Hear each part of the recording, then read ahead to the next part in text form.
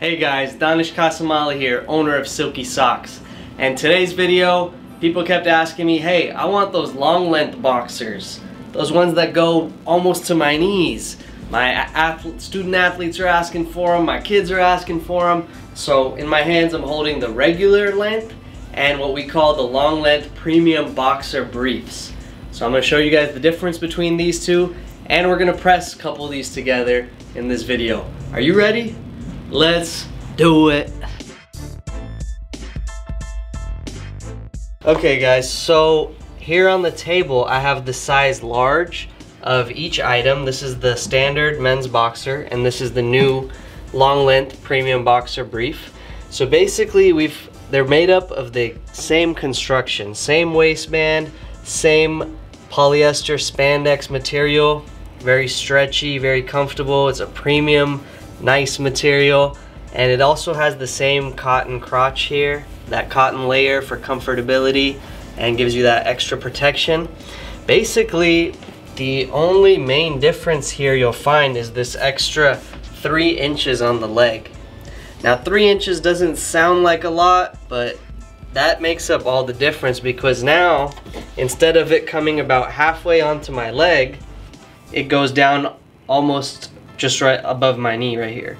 So because the standard length is a medium length, it's not like a super tight one, it's a medium length, and now the long length comes down to about here. Now of course everybody's a little different, but that's kind of generally the idea here, and this is a super popular product amongst the athletes today, basketball players and football players, and when they're training they like to wear those short shorts you'll see, and then you could see these boxer briefs sticking out from under their shorts, or when they pull their shorts up a little.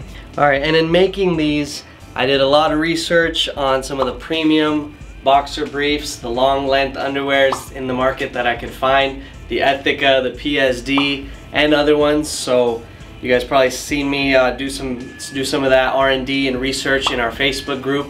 So you can definitely depend on the quality of these. Mr. Silky himself developed them, so how dope is that? Now we do have templates available on silkysocks.com in the resources section. And besides that, are you guys ready to make some of these? Let's go make, not the basic ones today, not the regular ones. We're gonna make these premium ones. I'm gonna do 2 different designs. First I'm gonna do a simple one that just presses a logo here. Then I'm gonna do an all over print here, and we're gonna do that together. Y'all ready? Let's go and do that.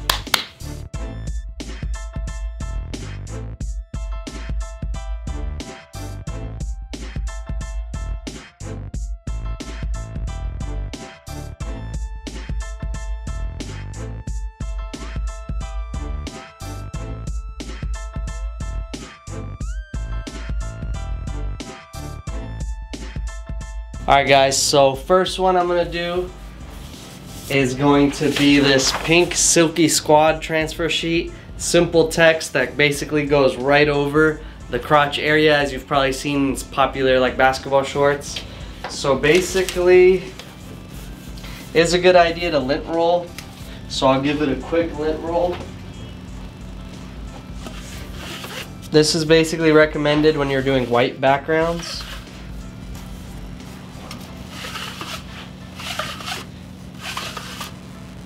But if I was doing an all-over press, then it's not necessary. Alright. So, got that out of the way. And I'm just going to lay it down and press. A pre-press is optional if you wanted to get some of the extra wrinkles out, but it looks pretty good to me, so here we go.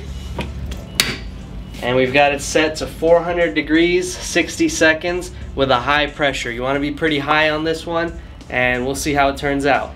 So you guys see the part of the leg sticking out? Yeah, so this is a 16 by 24 heat press, and we've got this sticking out. It doesn't matter on this design, but you'll see why that's super important when I do the all over print design. Alright, 60 seconds are up. Let's see how that looks, squad. Oh, I like it. I like it a lot. the detail. We've got some pink, some tones there, some gray, and some black. Nice little Silky Squad design. I do have this design for sale in the digital files section on silkysocks.com, so you can get that. Alright, there is the finished product here. Put it up next to me. So a little bit about the sizing, guys. Boxer briefs, I researched this, they do tend to run fitted. So ours are pretty true to size, but I put on our website, and I'll tell you this, I recommend you ordering one size up if you want like a looser, more relaxed fit. So I'm pretty much a true large now at this point. Gained a little bit of weight since I first started Silky Socks. I'm about 170. So I do like the large, but a lot of times I actually wear extra large as well because I get that super relaxed fit. So order one size up if you want a relaxed fit, 2 sizes up if you want a very relaxed fit, and if you like them tight and compressed like boxer briefs, then I'd say just order your true size. So if I really wanted it tight, I'd order a medium, and then I do the large a lot, and sometimes I even do the extra large. So yeah, but there you can see it. I'm pretty much done with this. That was an easy one side sub. I could do the same thing on the back if I wish to, but now I'm gonna go to this all over print guy.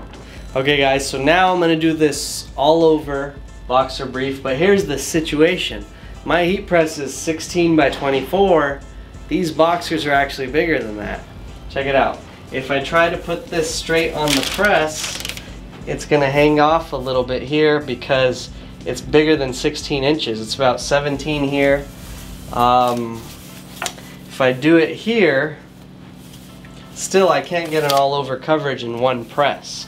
And some of you guys, most of you guys I would think, if you have a 16 by 20 or 15 by 15 or a 16 by 24, you're gonna run into the same issue. So that's why the standard men's boxers, they actually fit in the 16 by 24, but now that we added this longer length, we're gonna have to get really creative when we're pressing these. So couple tips that I've seen work beautifully. Someone in our Facebook group, she just killed it with a 15 by 15 press. You can see that photo I've just put here. And she used a board, like a wood board, a cardboard kind of board you can get at Home Depot or Lowe's, and basically attach the garment to the board, and then you just move your board around. I don't have the board. So I'm gonna do it a different way. Another way you can do is use spray.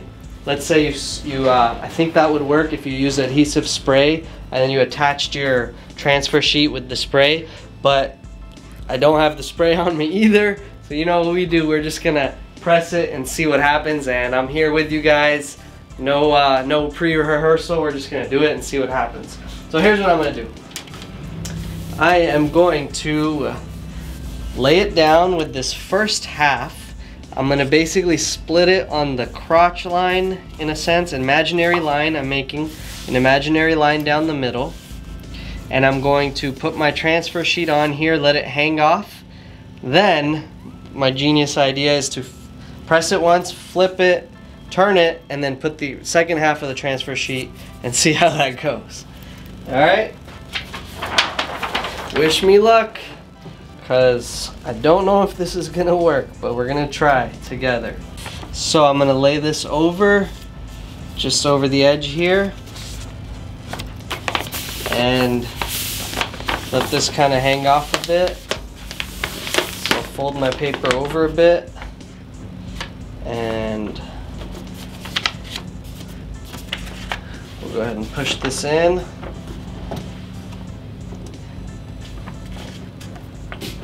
And press. So guys, I do not recommend you do it my way. I recommend you maybe get the board or the adhesive spray, but I wanted to try it out for this video and we'll see if it works. All right, if anything, you'll see that Dannesh did the method that you should not do. So let's see, we're gonna find out.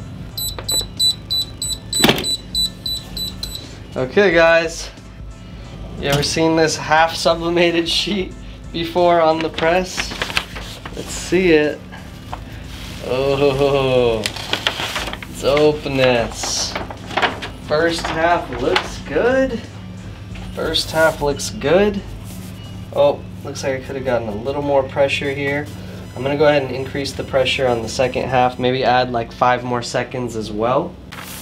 So remove this off. I'm gonna swap out my crop paper now.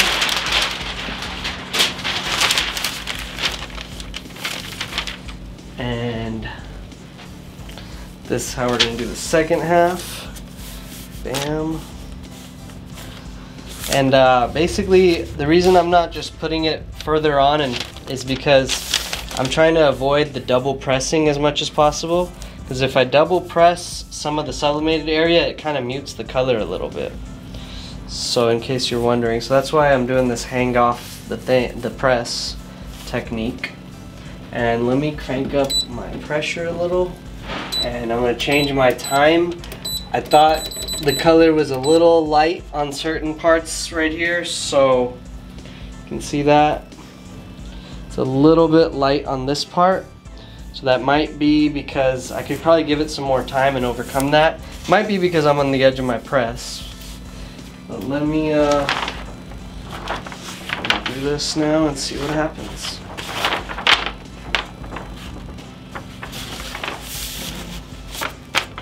So now I'm putting the side that's not pressed, and this is gonna hang off.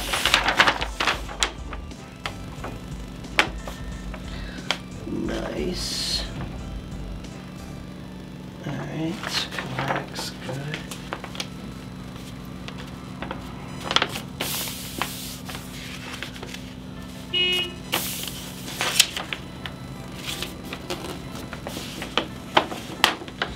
Alright, let's go with that. Let's go with that. Hold it down and press. Huh. Crazy technique, y'all. Crazy technique. But we'll see how it looks when this side's done. Okay. Let's see the result here. Alright. Nice, that extra 5 seconds helped a lot with the color. Alright, so you can see this side, beautiful. There's my overlap line, which you do want to minimize that a little bit as best you can. And then there's my first side, a little bit of the fadedness right here. So basically just an increase in pressure, higher pressure, and 5 more seconds, and then it looks like this. Beautiful. So I'm loving that. I'm loving that. I don't so much love the line, but you guys see how I did that. It doesn't look that bad on this kind of pattern because it's so busy that you kind of get away with it a little bit. So you got to look at your design and see what's up.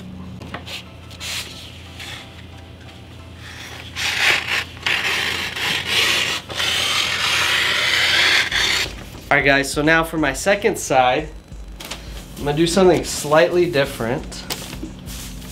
I basically cut the transfer sheet in half, so now I'm going to do the half a sheet, and then the second time I'll do a half a sheet. I think that'll help me line it up a little better. But we'll do this together and see what happens. So I got my first side, bam.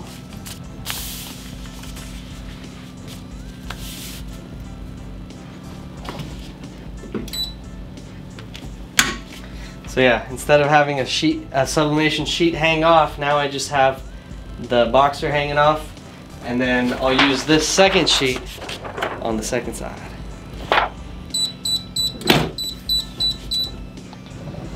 Alright, first side. Damn, looks pretty good. Got a couple wrinkles here, but because it's a white, the design has some white in it, that's gonna get hidden pretty well. Alright, now the second side. Let's try leaving this on like so. Just gotta put my transfer sheet over that, and then I'm gonna use a cover sheet on top of that. So here goes the transfer sheet.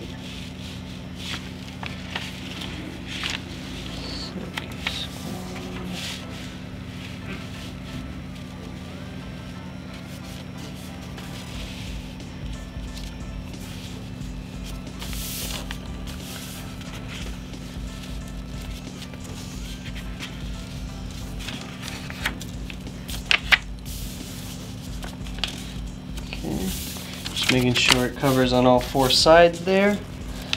Slight overlap. Okay. Then what I'll do is I'll put this over it to protect some of the part that was getting double pressed. And we'll see how that comes out.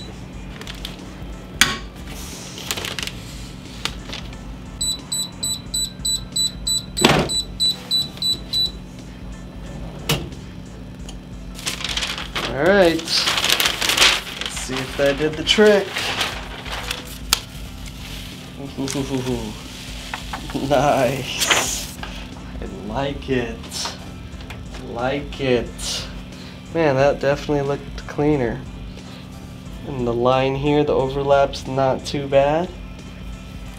Alright, done with my 2 Silky Boxers. The all over. Yep, I like the back side. This is the back. I like the back better. The second side I did. The front, my overlap was a little too high, too much. And here is my Silky Squad pink one that I made. Super dope. So guys, here's my reflections on these. I think first of all, it's an amazing product that you're gonna love. So are our normal boxers, just engineered with so much comfort, love, and care. And I literally wear them every day. Now I wear either the regular Silky Boxers or the premium long length boxer briefs. And I think based on this, if you want to keep it simple, try to do stuff like this. You know, it'll be pretty much hassle free. Customers will probably enjoy them, and the logos will stand out nicely. Now if you want to get crazy and you want to take some risk, go ahead and do this. Just let your customers know that, hey, there's going to be some slight overlap on a line kind of thing, some slight defects, because I got to press it 2, 3, 4 times depending on the size of your heat press. And I would take a photo of maybe the first one you did and then just show them photos of this overlap, show them how it would look, and more often than not, they're going to be cool with it if they really want it. I mean, think about it. You could put faces all over, you could put like a team logo all over, a nice pattern, their brand all over. So much you could do with these. So my encouragement to you guys is just try. As you see, I was trying live on video, publishing this video, and failing, but hey, we're still going. Silky Squad, we going. So guys, don't forget to subscribe to our channel. Do join our Facebook group as well, Sublimation with Silky Socks. That's where I'm always showing behind the scenes of stuff like this. First to announce new product drops and sales and specials. And of course, vibe with all of you sharks and soak in that abundance. 2022 is going to be off the charts. Happy holidays to all of you guys. And let's continue to grow our businesses with dope products and continue to bless everybody's feet, booty, and faces. Let's get it.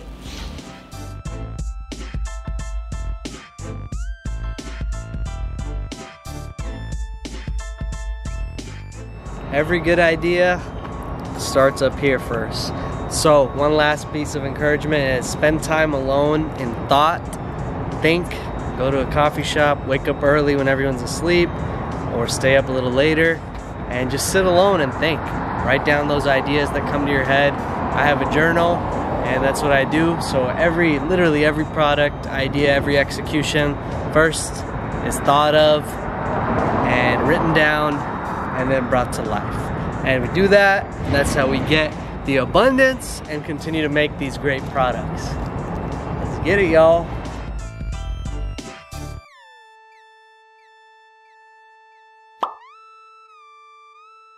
And